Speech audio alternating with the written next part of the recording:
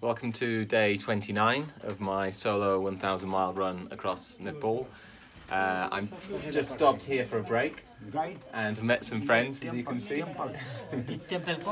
Everyone is intrigued about the equipment that I'm taking as well, so I take time out to show people how the poles that I use, and everyone's interested in the poles, how light they are, the fact that they fold up. They ask me why I use them generally. People walk here with a stick, but I've had a really nice time here. I've had chow mein. I've spoken to some friends, met some friends, taken some photos. I'm about 10k into today, so I'll have another break, probably another 10k in. That was such a great encounter. I think those people weren't very wary of me at all. You know, most of them were kind of older generation, and they were just really curious and interested, and they were kind of joking around, trying to communicate. They knew a little bit of English. We could communicate. Common questions are things like, am I married? How old are my brothers, sisters, that kind of thing.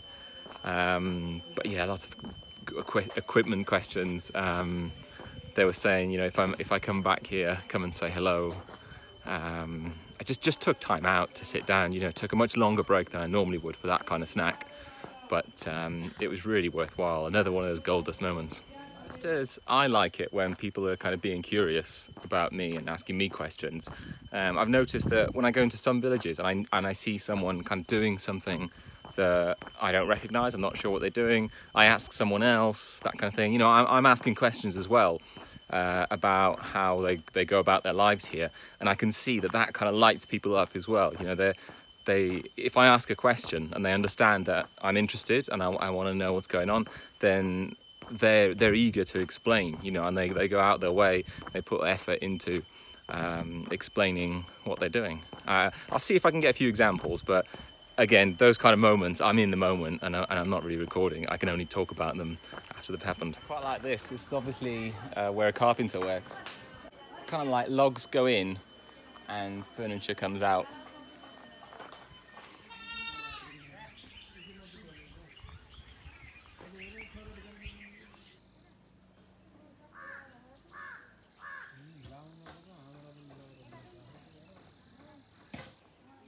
I've just stopped here for a break, or I was stopped for a break, and offered some guava. I've never had fresh guava. I think this is guava. Not 100% certain, but it's just come off all that tree over there. I'm gonna give it a go.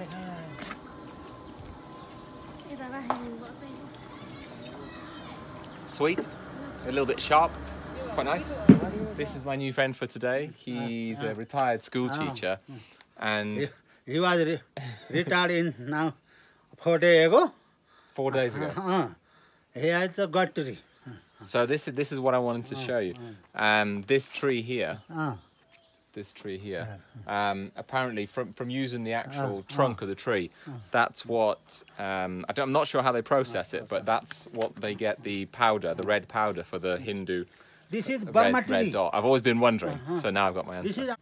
He has a garden full of lots and lots of different varieties of trees and vegetables and fruits, and I've basically had a tour all around here and shown exactly what everything is. And there's so many things here that I've never seen before in my life.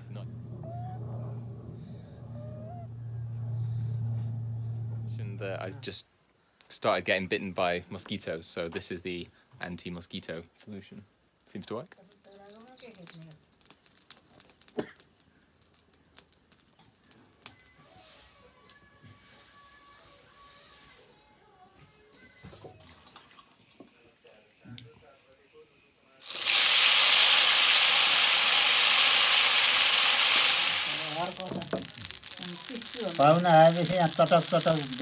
The chap that I recorded showing me various plants that he's got growing around, he invited me to stay at his home. His wife cooked us a meal of rice, pumpkin curry, saag, achar, and a soybean curry as well. It was quite nice, quite simple, quite nice. He has a little bit of English. We kind of communicated one way or another. In the first few weeks in the rural bit, everyone was inviting me around, but since I've got to the bits where there are hotels, I guess it's less common. Someone did mention actually in the remote areas that they kind of have a system, because if someone's traveling and the only way to get around is by foot, then they kind of have a system where you kind of just rely on other people, and kind of like a hotel. So you tend to not say no to someone looking for a place, and then you expect the same in return if you're traveling as well. So maybe that was kind of part of the culture around that pot. Anyway, so yeah, really nice. I've got my own little room. It seems to be like kind of like a guest room. It's outside-ish. There's no electricity here, but I can show you around. Maybe just their kind of storeroom, but it does have a bed in it. There's my spot for all my stuff. There's the bed, and they've got a little bit of a shrine thing going on, like in some of the other houses. So there you go. Slightly lower mileage, because I was planning to get to the next village and get to a hotel. And I did have my plan, but I bumped into someone who invited me around, and I did not want to pass up on the opportunity of staying around someone's house. The house is 150 years old. It's one of these that has a fire right in the middle. Very, very kind of old-fashioned, traditional. Really nice.